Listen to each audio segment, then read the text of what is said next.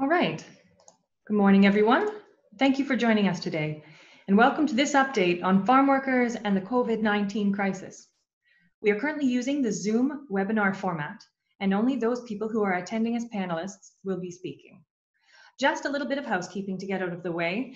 In a moment, I will turn things over to His Worship Mayor Drew Dilkens to introduce our panelists joining us today. A reminder that participants must turn your microphones and camera on and off using the Zoom buttons in the bottom left corner of your screen. Panelists, please ensure that your camera is enabled for the entire session, but only turn your microphone on when speaking, please. For our media in attendance, we have a planned Q&A period after opening remarks and updates from each panelist have concluded. Please use the chat function in the Zoom screen to request a question. Once the panelists have finished their presentations and discussion, I will call on you to ask your question and your microphone will be enabled. Thank you everyone for your attendance and participation today, and thank you for your willingness to use this technology. I'll turn things over to Mayor Dilkens to start us off. Go ahead, Your Worship. Well, thank you very much, Dana, and good morning, everyone. I'll begin by welcoming the regional leaders who are participating as panelists today, and we're here to provide an update and, of course, to have a discussion around the ongoing local COVID-19 public health crisis within the farm worker population. We're discussing the need for greater coordination and support from federal and provincial emergency management officials. And today I'm joined by Gary McNamara, the Warden of Essex County and the Mayor of the town of Tecumseh. Hilda MacDonald is with us, the Mayor of the municipality of Leamington. Nelson Santos is here, the Mayor of the town of Kingsville. Dr. Ross Moncor is on the call, CEO and Chief of Staff at Erie Shores Healthcare, and David Musyj, who is the President and CEO of Windsor Regional Hospital. Thank you all for being here with us today, and thank you all for being strong leaders. You've certainly shown strong leadership in the community during this very, very difficult time, and I know that each of us on a daily basis, we're certainly facing decisions with far-reaching impacts, and sometimes the obstacles in our way seem insurmountable, but you're all doing a great job, and I appreciate you making the time to be here together. And that really is what we are. We're here together and we're facing the situation together, and that really means something. And in the early days of our response to this pandemic, I said that our community and society will be measured by how we support those most vulnerable amongst us. I said this as we began to see significant increases in positive cases of COVID-19 amongst those experiencing homelessness in other communities, and as long-term care homes began experiencing outbreaks.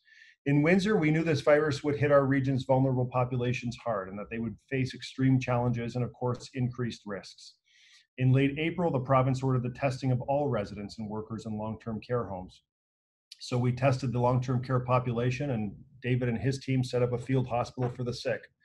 In May, the Windsor-Essex Public Health Unit required the testing of Windsor's homeless population and other congregate living settings. So we tested the homeless population and we set up a recovery center and an isolation center to help those who needed support, who tested positive, and we did that. And at each step of the way, we acted to save lives. We made critical investments in isolation and recovery centers. We funded initiatives. We built new partnerships and leveraged existing ones to make a difference where it was needed the most. And little by little, day by day, we made progress into stage 1 of the provincial reopening framework. And then we were held back as much of the province entered stage 2. And the province at that time cited the localized outbreaks of COVID-19 within the temporary foreign worker population. This was another vulnerable population, one integral to our regional agri-food industry and to Canada's food supply chain, and they certainly needed our help. And we knew that increased tests were needed, but were difficult to accomplish. And we knew that living conditions in many of these farms were unacceptable, and they were putting lives at risk. And we knew that the virus does not discriminate. So as the situation progressed, Windsor was cleared to enter stage 2, but we were forced to leave Leamington and Kingsville behind. And as someone who has insisted we rise and fall as a region, that was certainly a difficult pill to swallow. So Windsor City Council took immediate action to help us through the expansion, and we expanded our isolation and recovery centers for COVID-19 positive farm workers, extending our protocols to Essex County farm workers. And we did this to help slow the spread within our community.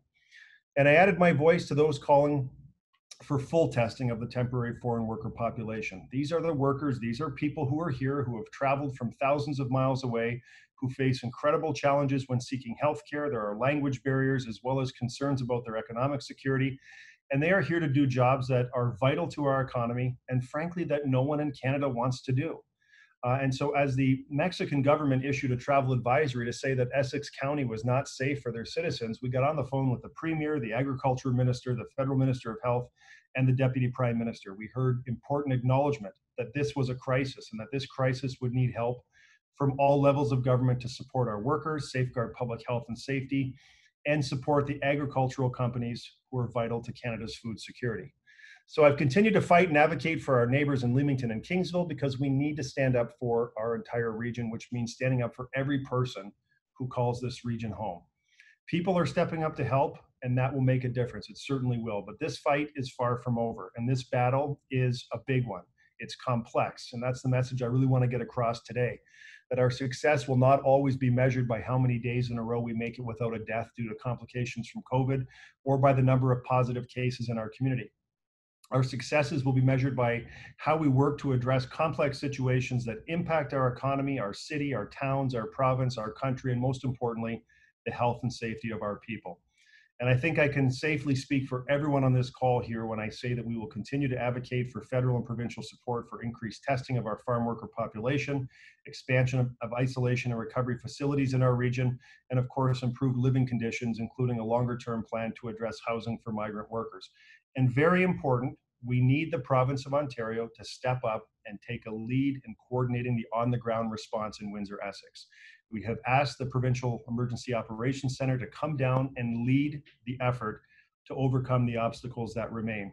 And I say this, and I certainly don't want to leave anyone with the impression or the thought that somehow this request is an indication that our local efforts have not been robust. There are many people working hard and doing great things, but this is a very complex issue involving two higher levels of government and a lot of moving parts, which is why we have requested the province lead the response effort to ensure coordination among all partners. And so all around us, there are voices, including ours, calling out that we must do better. And today is an opportunity to provide an update on what's been done, what's still left to do, and how we can support one another through it together. And with that, I'll turn the floor over to the Warden of Essex County, Gary McNamara. Gary, thanks for being here today. Thank you very much, Drew. You've hit the nail right on the head. Together now more than ever, it is critical our leaders work together so we as a region can address this very complex issue. The surge of COVID-19 cases in the agri-farm sector is occurring for multiple reasons, and is certainly not the fault of any one particular group, or certainly not the fault to the workers. The work being done on these farms is essential. Providing food for residents in Windsor, Essex and beyond, ensuring crops are harvested, processed and shipped to market, that the supply chain remains intact is crucial to our health and the well-being of also our economic sustainability. The problem is one that is the most complicated one facing us right now. As my colleagues around this table are aware, it can only be addressed through creative approaches and collective solutions. As with the COVID-19 crisis in long-term care, we swiftly moved into action under the guidance, Windsor Essex County Health Unit, and the support of the Essex Windsor EMS and health partners at this table. We quickly moved to protect the most vulnerable in our region. We have moved into action once again, yet this time our response involves a greater number of complexities. And with that, a greater number of organizations working together, including Ontario Health, the OGVG, provincial ministries, the federal government, and certainly more. It's critical that these workers understand that they have access to assistance, access to health care, access to support. And make no mistake, there is more still to be done. And we need to continue to press forward, and we will need additional support, as you alluded to, Mr. Mayor, in terms of the province and a greater coordinated effort from our upper orders of government. We cannot relax our efforts as the virus does not rest. Our farmers, our workers have been laboring under extremely stressful conditions, and I'm confident our multi-pronged, multi-government response will provide them now with the supports that they need. Thank you. Thank you very much, Warden. Appreciate you being here today. Up next, Leamington Mayor Hilda MacDonald. And Hilda, you recently made a very powerful presentation to the Honorable Patty Haidu, Federal Minister of Health, about the crisis occurring in Essex County. And you spoke about how residents in your own town were terrified of coming in contact with farm workers for fear of community spread of COVID-19. And I know how much you were doing for your residents. I know how much the community means to you. And I want to thank you for joining us today for updates from Leamington. You're welcome, Mayor Dilkens. I'm happy to be here. I just want to clear up a couple of things, if you don't mind, before we start. I don't have a prepared text. I just want to highlight a couple of points. So the workers themselves are, if you're talking offshore, there are two categories: a temporary foreign worker who tend to stay the 2-year program, and then there's the seasonal agricultural workers who are here about the 8 months.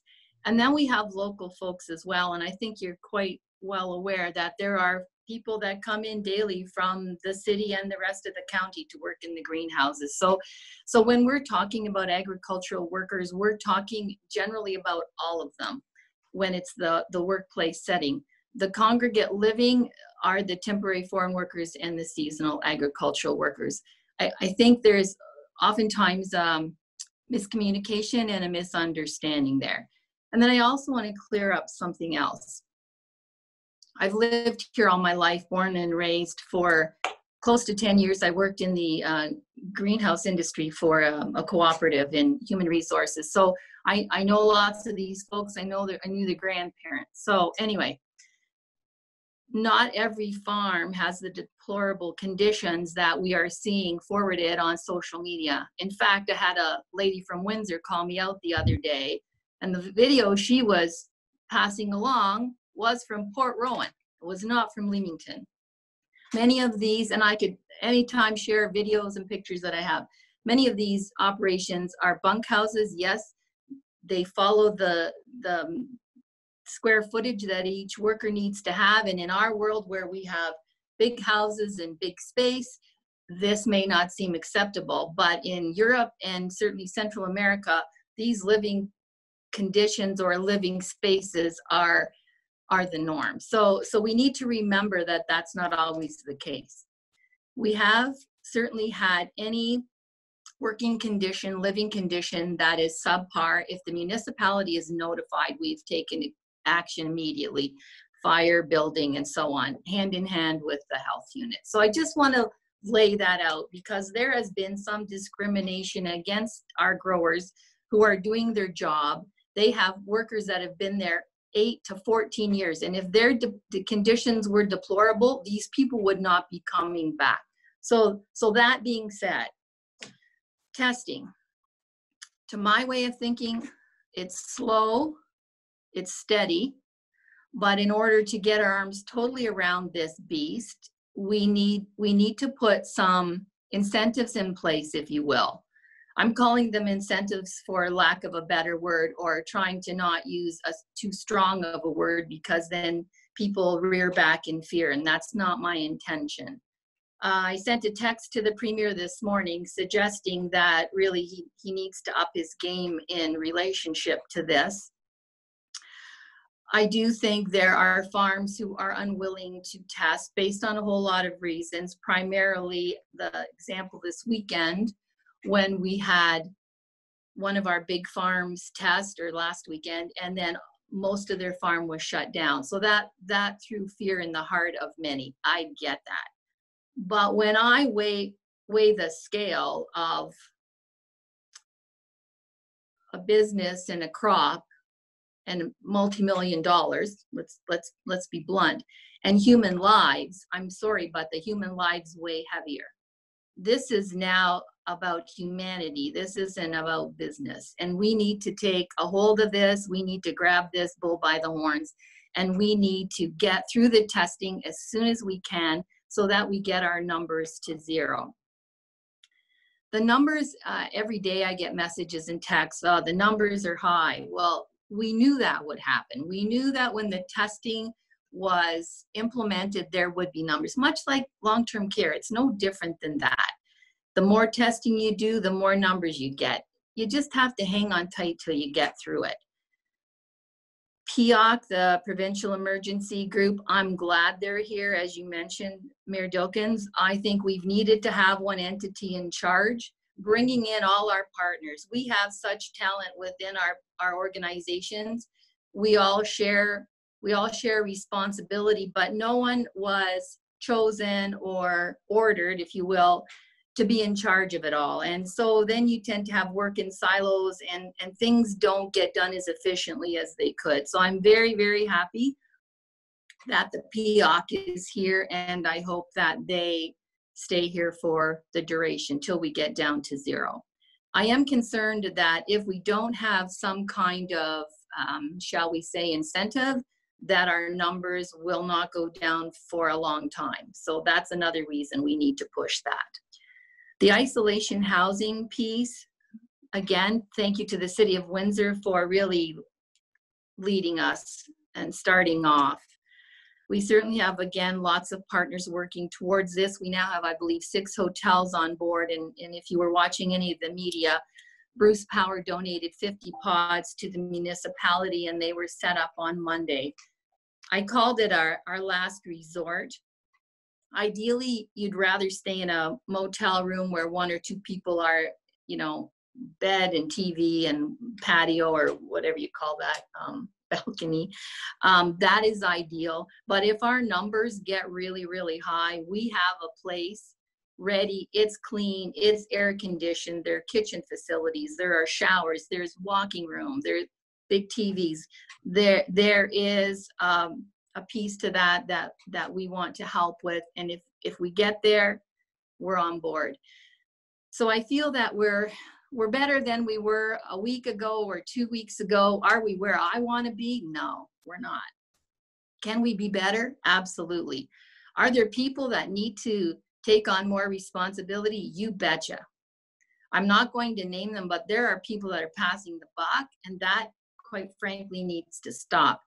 And if it doesn't stop, I do believe the upper levels will come in and need to come in. So all that being said, thanks to all our partners, we're so happy to see this regional effort, to all of you, to the phone calls and the emails of support.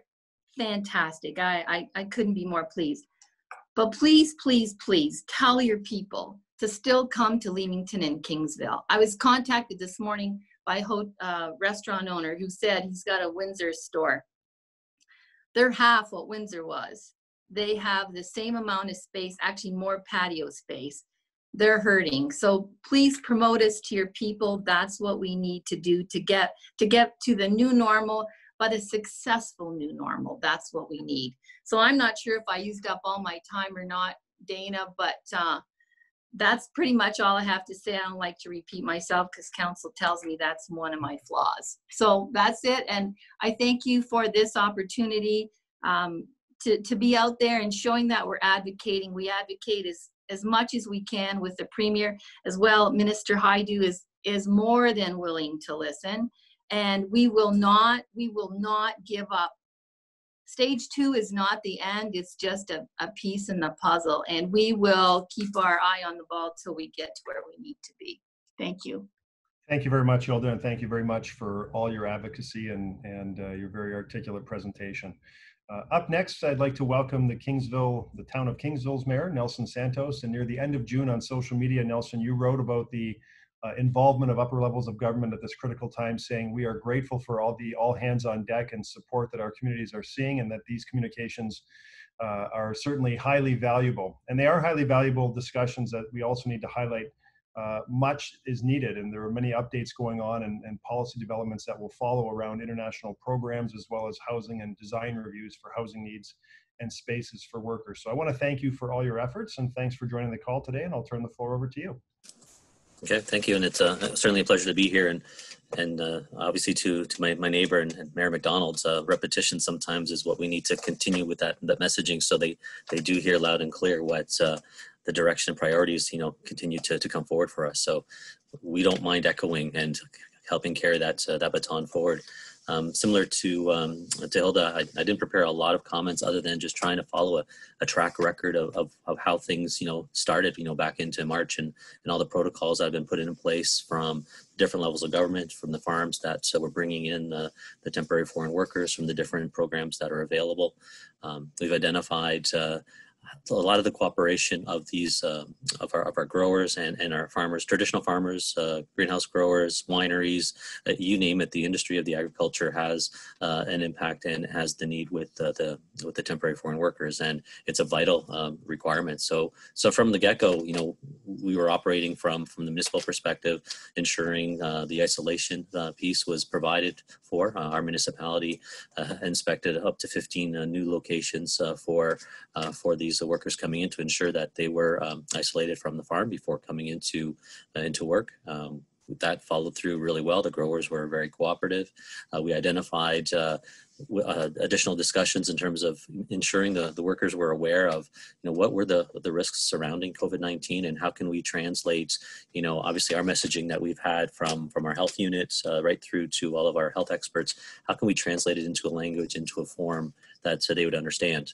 And from day one, we brought in other partners. So the Consul of Mexico was involved. They helped create some forms and flyers.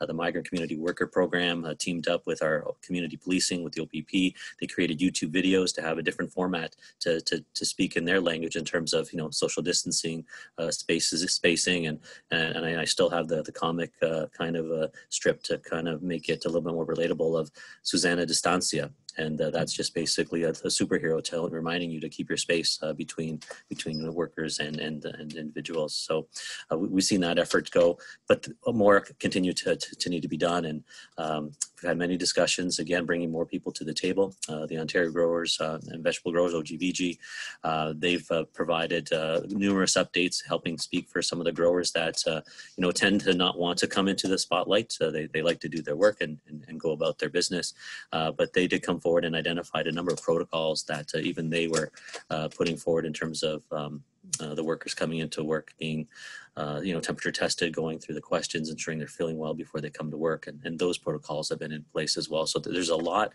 happening all at the same time and on many different channels. And when we look at trying to resolve a lot of the testing issues and challenges that we have now, it's going to continue to take that collaboration and again, going for over the last 6 weeks, we've seen an agri-sector group come together with all of our partners, and I'm grateful that they're on the line with us as well from our healthcare professionals, the health unit that does step in and monitor a lot of the assessments following any positive testing. There's so many hands on deck, and trying to not cross paths or each other's boundaries. I think we've kind of erased most of that. We're in unprecedented times. So we've never experienced anything quite like this, where we're sharing in the workload, we're sharing in the ability to respond.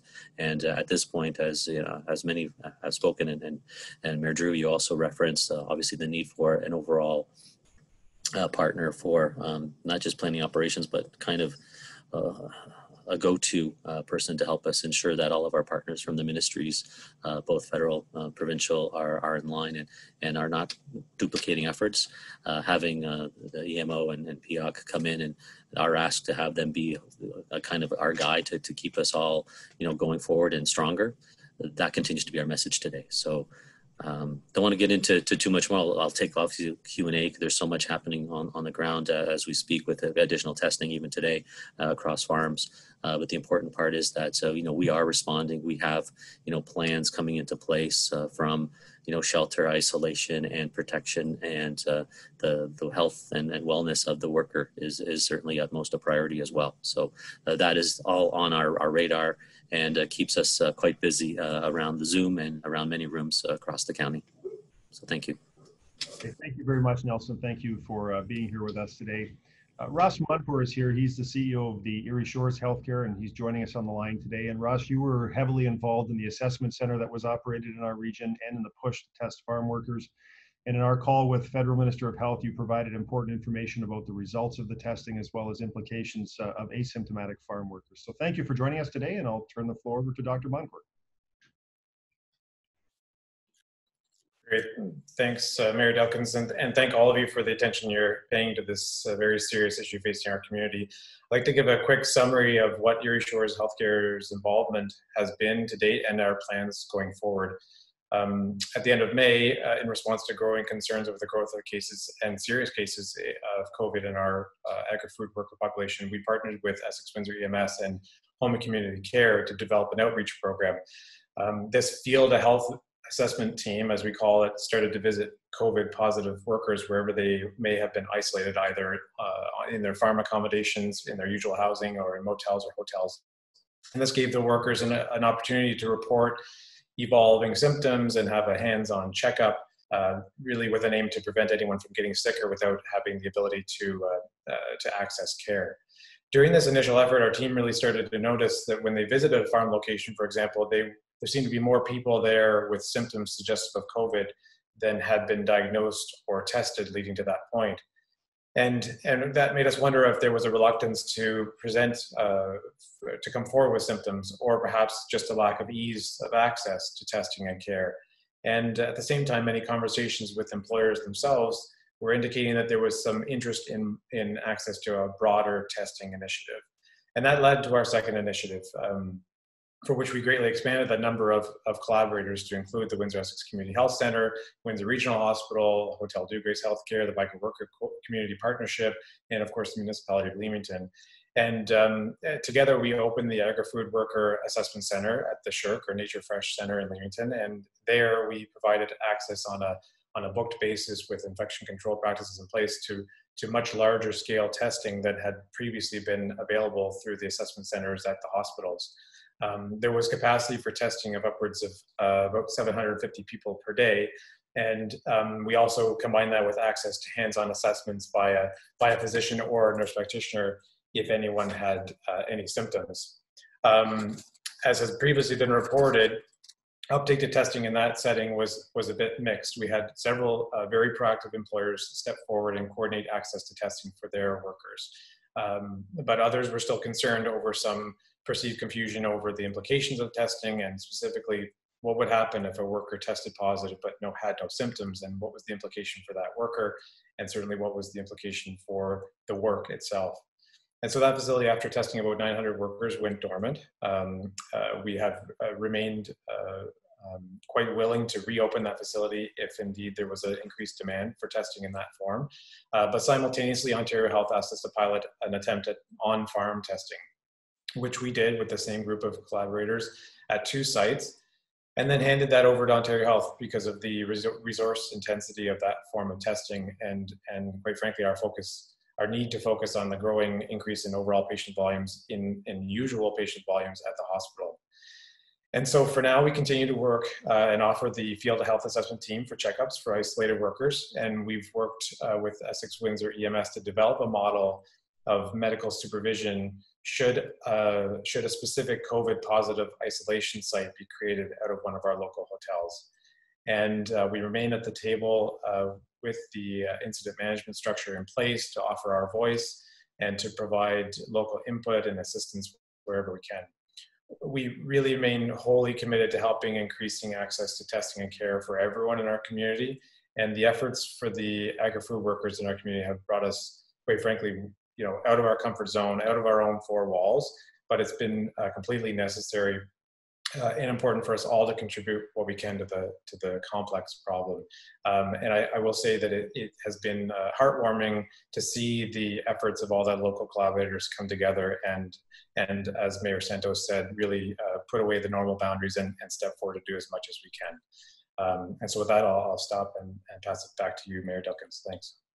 Thank you very much, Dr. Moncor. And finally, we're joined by Windsor Regional Hospital's President and CEO, David Musyj. And David, in many ways, you have been at the forefront of the fight against COVID-19 in our community. And when I think back to the meeting that you and I had at the St. Clair College Field Hospital the night before you brought in the first positive cases there, and I look at where we're at today, it's truly amazing to see how far we've come as a community. So I want to take a moment to thank you and the teams you lead for your efforts on behalf of the community. I appreciate you joining us today to provide a hospital and healthcare perspective as part of this important discussion. Turn the floor over to you. Thank you, Mayor Dilkens and fellow panelists. I want to start by saying thank you to all of Windsor Essex.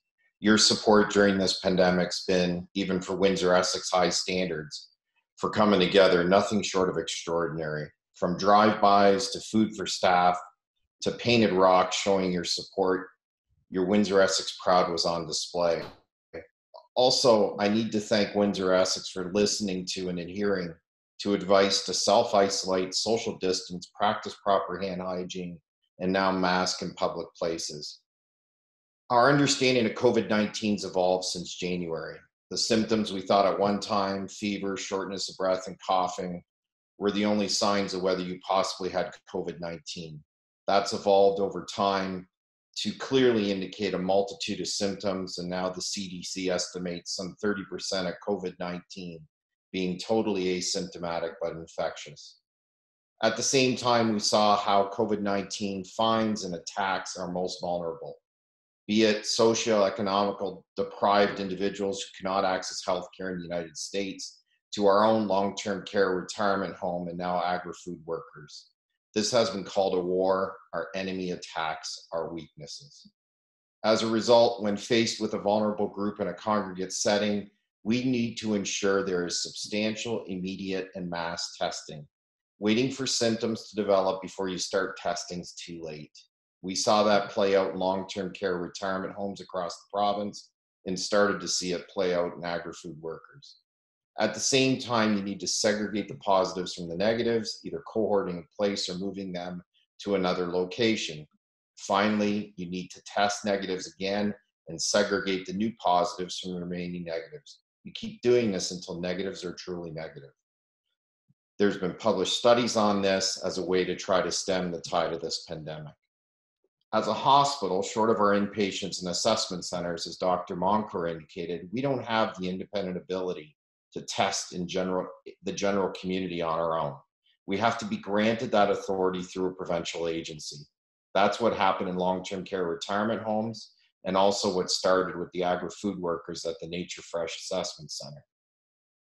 Currently, at Windsor Regional, we're experiencing, like many other hospitals, a pent-up demand of patients with medical issues.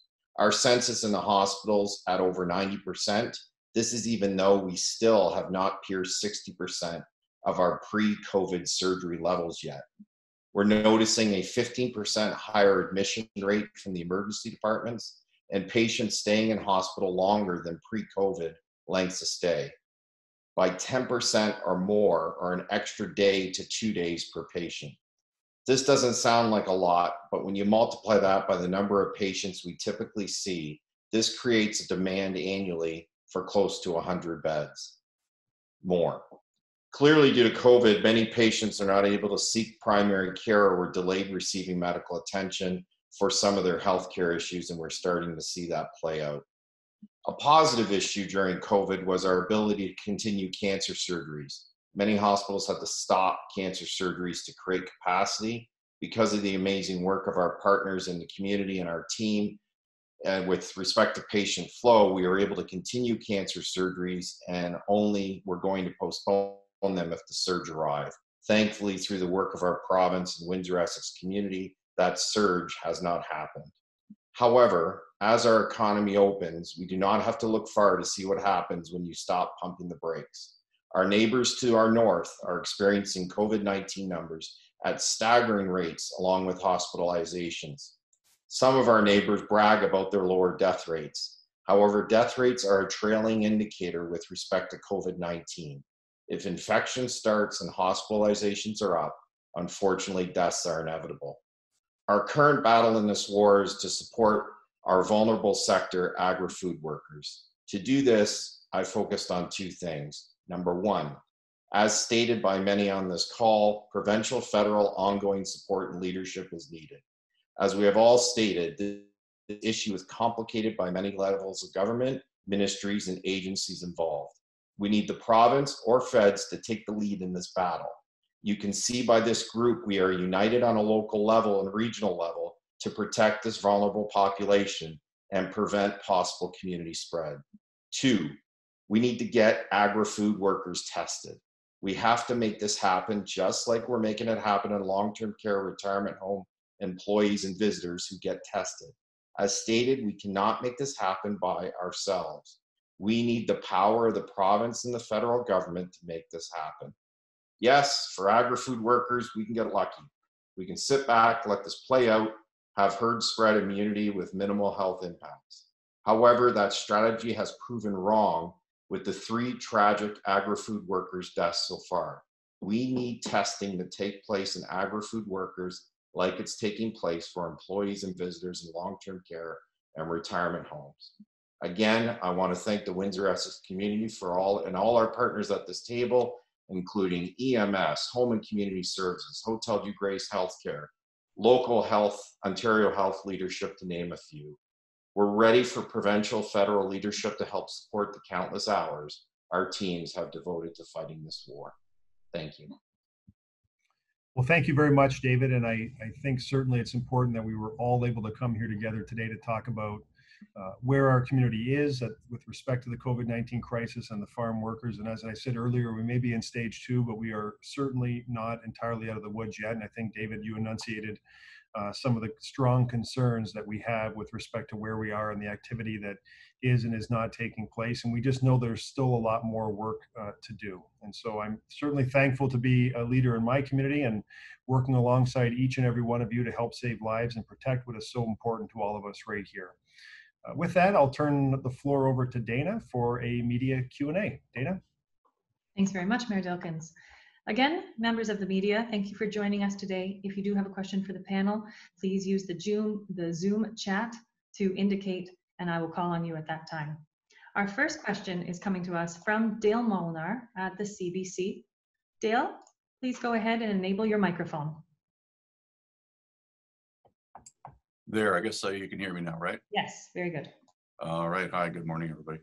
So I've been asked to ask you guys, I think some of you kind of alluded to it. We're kind of wondering why the Rick Nichols and Dave Epp aren't here on this webinar, and where have they been in helping you folks tackle this issue?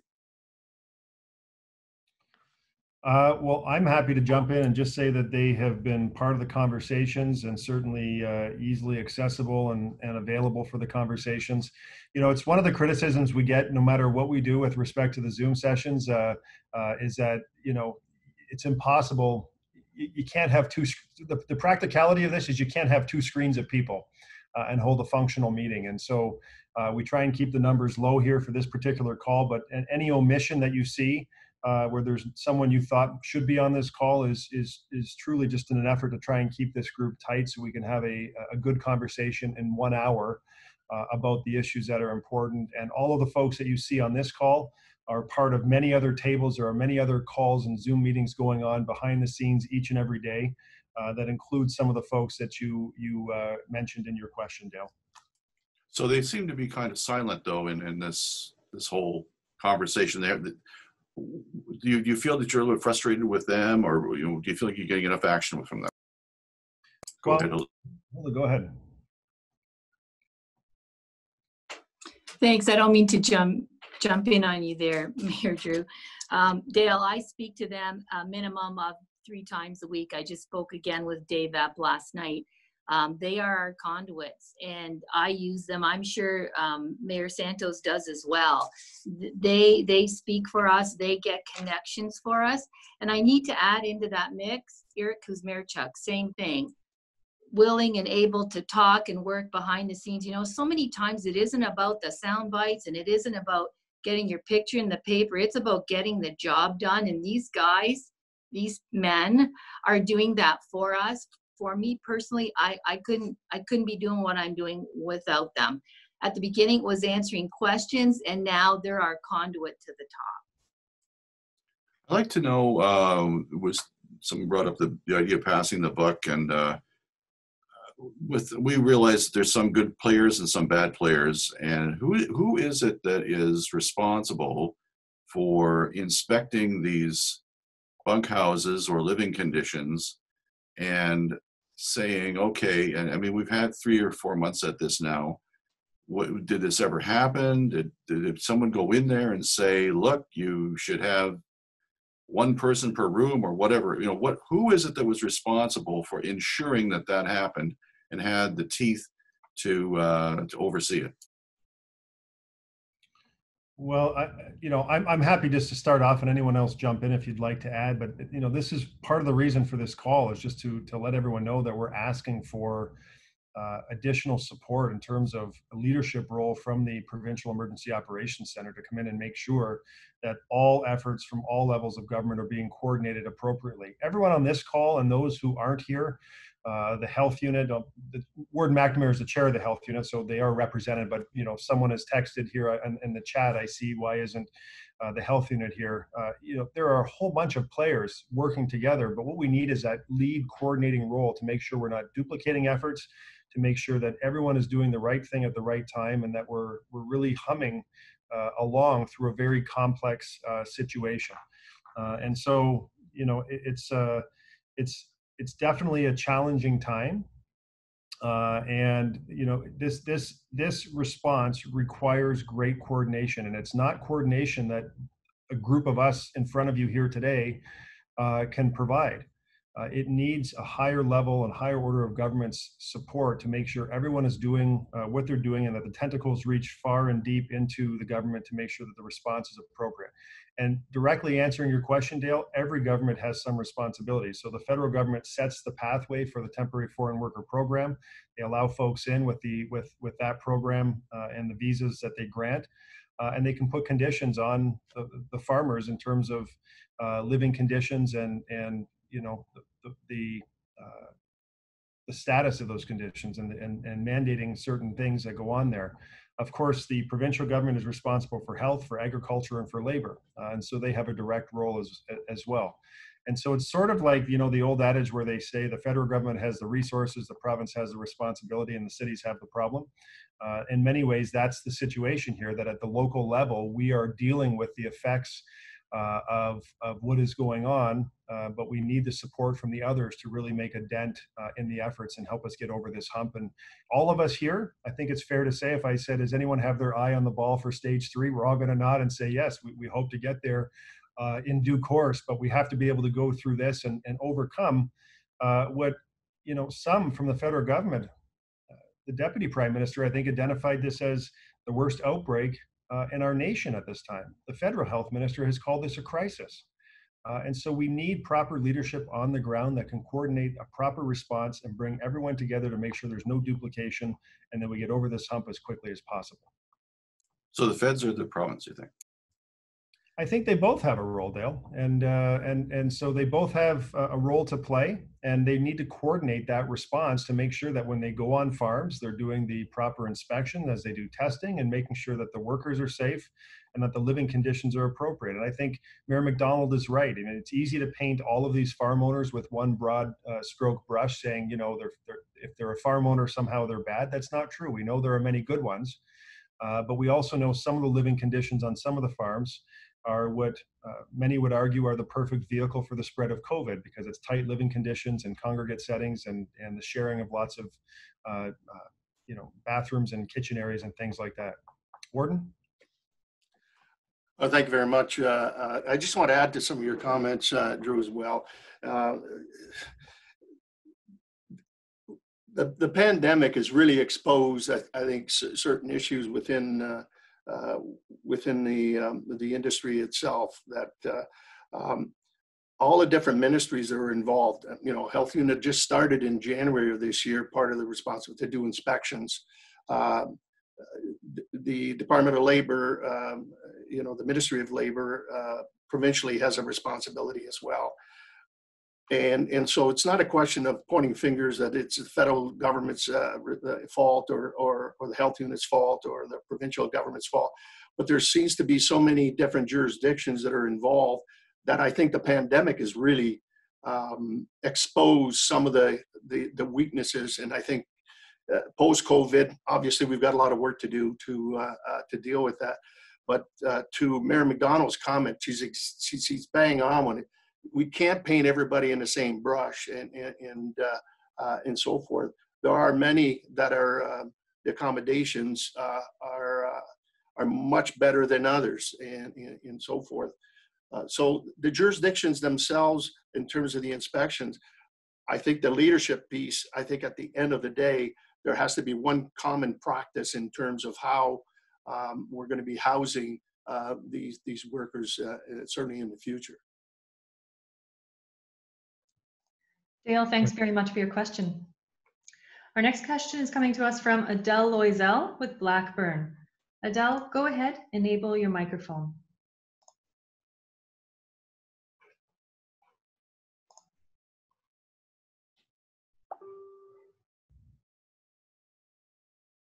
Adele, open up your microphone.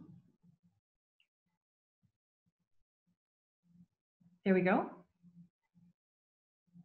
Unfortunately, it looks like we can't hear you, Adele. I'm sorry, we're going to have to move on to another, but we can try again in a bit, or feel free to type your question inside the chat.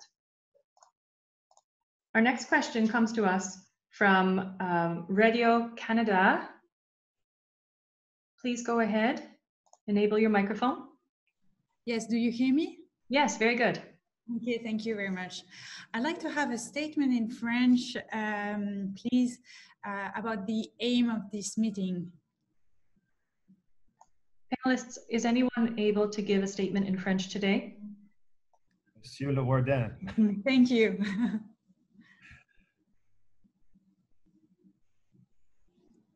Je vais essayer certainement de répondre à votre question. Si on regarde avec le leadership dans notre communauté, certainement le leadership du gouvernement local, certainement les agents de nos hôpitaux, aussi le bureau de santé, puis certainement, on a une crise ici avec la difficulté qu'on a, certainement sur les fermes, qu'on a besoin de continuer à avoir un bon partenariat pour essayer de combattre certainement le COVID-19 qu'on a ici. Puis c'est d'avoir certainement une conclusion, de travailler ensemble pour certainement avoir des résultats, pour aider certainement tous les travailleurs sur les fermes ici. Aujourd'hui, si on regarde tout le leadership qu'on a ici municipal, certainement, c'est une collectivité certainement de tous les différents secteurs de santé qui viennent ensemble pour certainement mettre des experts pour aider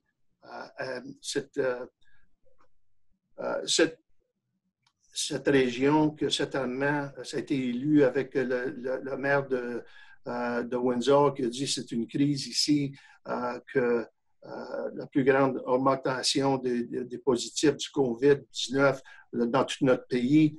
C'est travailler ensemble pour travailler ensemble pour avoir des résultats, pour aider certainement nos fermes.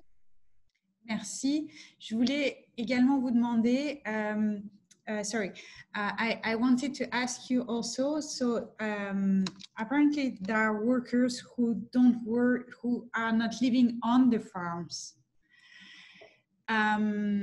So the houses where they live, are they inspected too?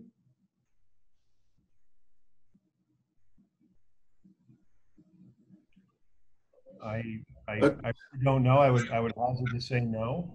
That if they're not on a farm setting, but I really don't know the answer. I'm not sure if anyone does. Non, j'ai pas de réponse pour ça, certainement. C'est quelque chose qu'il faut demander au ministre certainement de Travail ou bien certainement le bureau de santé. Merci. Thank you very much. We're going to attempt once again Adele Loisel to see if she believes that her microphone is sufficient. Adele, go ahead and give it a try. Can you hear me now? Yes. Oh, I am talking. Okay, perfect. So I wanted to ask, first of all, how is the lack of federal or provincial coordination here, a lead agency, it sounds like what you want, how has that hurt efforts so far? Well, let me start and anyone else can jump in as they feel is appropriate. But Adele, I would say that the local response has been good. There is good conversation and communication amongst all of the local partners to be able to deliver a response. And the Ontario Emergency Operations Group is here. They have 1 or 2 reps on the ground here and are helping to support some of the efforts. But don't forget, this is a situation that has multiple levels of government involved and requires a different level of coordination. And so we need to make sure, and there are some examples, and I won't go into it because I know what the headline would be tomorrow, but there are some examples where, the left hand doesn't know what the right hand's doing, and there are things happening out there that, would be much better if there was someone from the government of Ontario leading the effort to make sure that all of the partners are brought together in a responsible, reasonable way, and that the proper resources can be drawn from the provincial government and perhaps the federal government to address the situation we see on the ground. And so everyone is doing the best they can do locally, but this type of situation requires a different level of coordination because of the complexity involved. All right, just going off of that, you mentioned that the left hand doesn't seem to know what the right hand is doing. And I know you don't want to get into specifics, you say, because you know what the headline would be tomorrow. But when you mention something like that, I am going to ask for some example. Is it simply that maybe there's duplication, or are there holes in the system, or how is this, taking place? I would just say that the response is not necessarily as coordinated as it should be or can be. And what we want to do is make sure that there are no gaps, that if you are, let me just give you an example. If you are going to house migrant workers in a hotel, part of the requirement for the isolation is that they actually stay in their room and are undertaking proper isolation. Well, that requires someone to actually show up and provide meals to them 3 times a day. And so if there is not proper coordination, and if a meal is being missed, most human beings are going to get hungry and they're going to leave their rooms to try and find something to eat. And so it could be simple things like making sure that all of the meals are being delivered on time and appropriately. And it can also be making sure that in terms of isolation and recovery, that we're not tripping over each other trying to provide a response. At the end of the day, we all have a shared goal.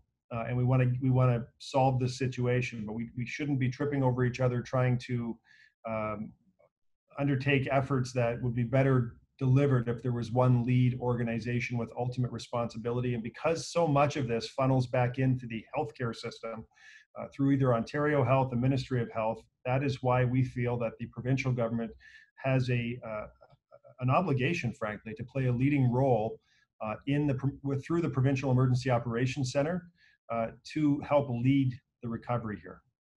So you would say that you would prefer the province takes the leadership role as opposed to the feds. Do you have, I guess, a preference?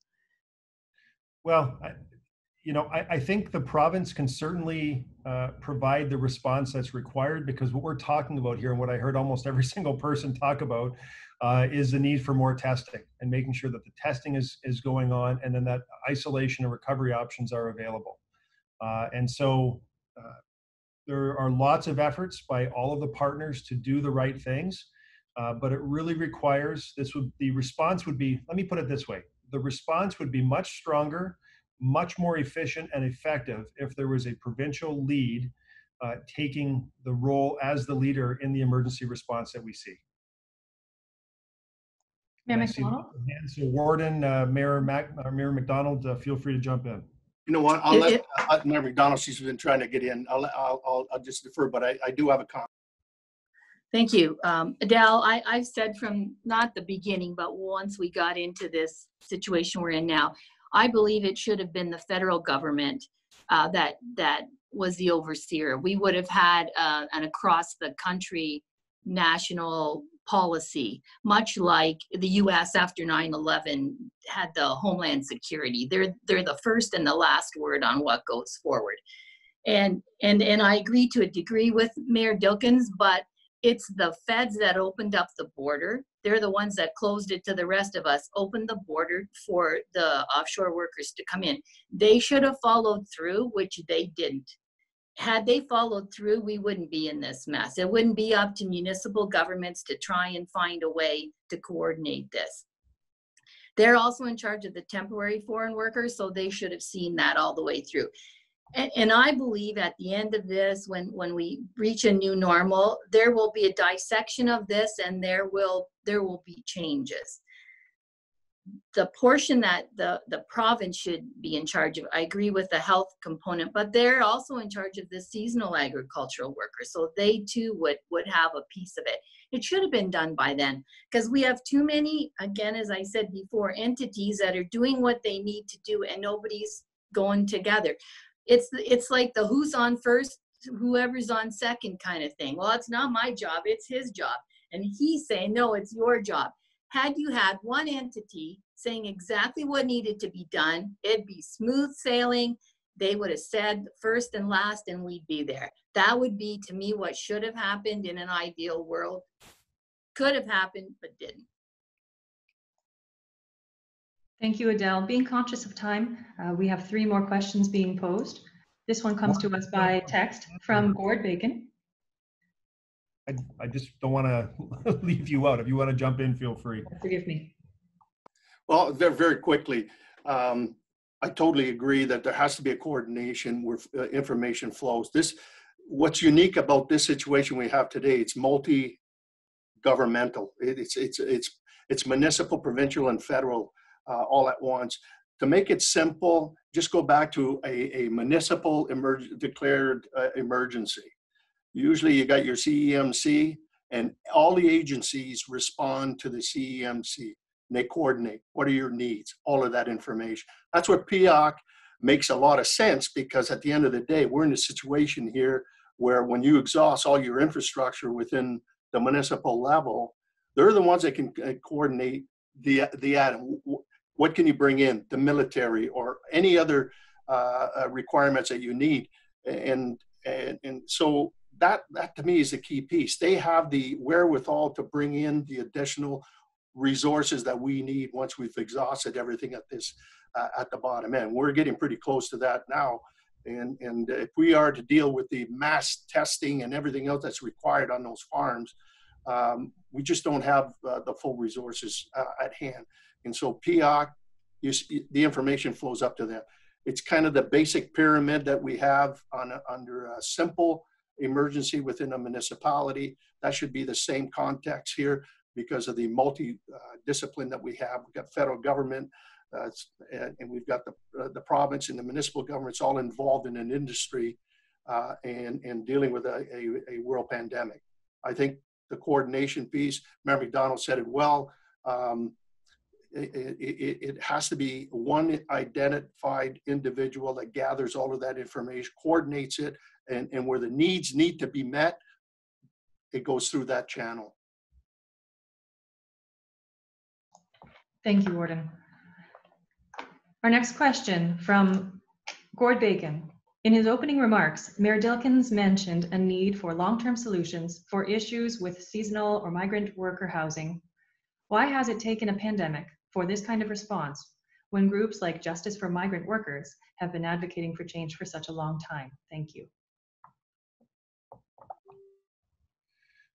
Well, I'm, you're referring to comments that I made. Let me just say that I really don't have any material farms or farm workers that I'm aware of, like farm settings in the city of Windsor. There are some south of the airport on the land that we acquired a number of years ago, but it's not an issue from a city perspective that we touch ever, quite frankly. And so the pandemic, I think everyone on the call would agree that the pandemic has exposed frailties and weaknesses of every system. I mean, that's just what something like this does. And so when that is exposed, and when you have a global pandemic, you can see that congregate living, you can see that it exposes some of the bad actors, especially because the living conditions are tighter and it becomes more of a perfect vehicle for the spread of COVID-19 in places like that. And then when you see the spread happen, then it starts impacting the broader region. It's not just Kingsville and Leamington, it's the entire region, because as was enunciated by at least a couple folks on this call, people travel back and forth. It's not just farm workers living in Leamington and going to work in a greenhouse or a farm there. They're getting in a car, and many are traveling back and forth between the city, between the Warden's territory, between Nelson's territory, every municipality in Essex County. And so we have a shared interest here. And, you know, obviously this type of thing, when it happens, when you hear the words crisis come from the federal health minister, it puts a spotlight on the situation that then, you know, groups come out and they say, yes, we've been talking about this for a long time. So it's great that Justice for Migrant Workers is still out there beating the bushes and rattling the cages and getting attention to a very important situation that I think, you know, the spotlight becomes brighter at times like these. When there are problems, especially a global pandemic where you have the spread of a virus like this through settings like that. Thank you very much. Thank you, Gord. Our next question comes to us from Rich Garten of CTV. Rich, go ahead and enable your microphone. Thank you. Hey there. This question is for Mayor MacDonald. You mentioned incentives. I'm just curious if you can elaborate on that a bit more, what you mean by incentives exactly. Well, I was referring to conditions of employment in order to make testing happen. I think there needs to be a coordination with the growers that they have incentives to, or there should be initiatives or whatever you want to call them to make the growers acquiesce, if you will, to testing on the farm. I understand their fear, but there needs to be some kind of either a carrot or a stick to say you have to have your farm tested. Same with the employees, and I'm going to speak of the ones that come from offshore in particular. A lot of them are very afraid, so we need to bring in, and we're working at this already, bringing in clergy that are Spanish, bringing in other folks, not just interpreters, but that folks that can get the nuances of the language between the two languages to help them understand what the advantages of being tested. So those are the kinds of things I'm talking about. But I'm also talking about the upper levels saying you have to do this, whether it's a condition of employment.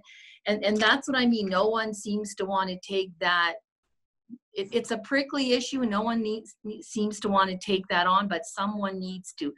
If we don't get somebody to do this, we'll just keep going around in circles, on and on and on, and we'll never get there. So somebody needs to say, look, you either do this or you're going to get fined. Look, we're going to do this and you will get the testing done. Look, pat on the back, whatever the incentive is. There has to be something, a carrot or a stick, basically. And so let me just amplify what Mayor MacDonald just said, because one of the calls that we've been on very recently, the federal government talked about 3,000 plus more temporary foreign workers coming to Canada. Now, I can't tell you with precision how many will end up in Essex County, but I think it's fair to say it would be a fair number of folks who would end up coming here as well. And so you have that added level of complexity that these folks will have to self-isolate for 2 weeks when they arrive. They'll need a place to do that, a place that isn't infected. And that requires coordination. That requires coordination so that we know how many will be coming here, so that we can prepare the isolation and recovery areas and make sure that we're separating positives and negatives, and that you know the right thing is being done in advance, so we don't bring folks here, put them in a mixed setting, and then infect a whole new group of folks. So that's the type of thing that is happening, where you really everyone here would want to do the right thing, but unless you have all of the information and understand the timing of when this stuff is happening, you aren't able to provide the most robust response. Thank you for your question, Rich. Our final question comes to us from Mark Ribble of South Point Sun. Mark, please go ahead and enable your microphone. Hi, can you guys hear me? Yes. Okay. All right. Just given the kind of moderately high numbers yesterday on positive tests that were reported, how close does everyone think that we are to exceeding what the hotels can handle and moving into the isolation centers in Windsor and Leamington?